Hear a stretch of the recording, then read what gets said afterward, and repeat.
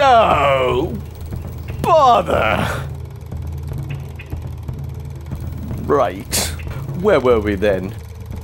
Yes, the jungles of the Dutch East Indies. Borneo, Java, Sumatra, Brunei. These were just some of the many exotic places lantern drillers traveled to.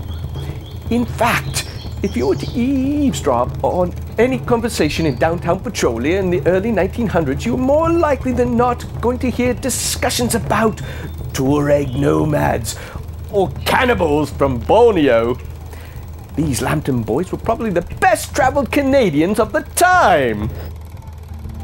Edward Winnett left Oil Springs in 1897 to work in the new oil fields of Sumatra. There, Edward experienced what most did: culture shock.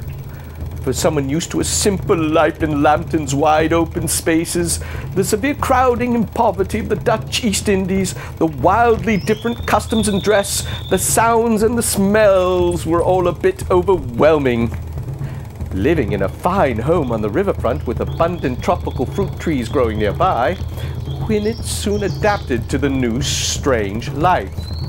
Most of the other Western oil drillers were from Oil Springs or Petrolia, so there was usually a familiar face nearby. The tropical heat and fierce sun taught him to adopt the unofficial uniform of the Canadian foreign driller, the white muslin suit. Winnett helped to build oil tanks and a refinery. He was proud to say that he was the first to build a boiler in all of Sumatra. His industrial skills learned in Canada put him in good stead as he oversaw construction of a railroad, oil tanks, and a 200-kilometer pipeline to the coast.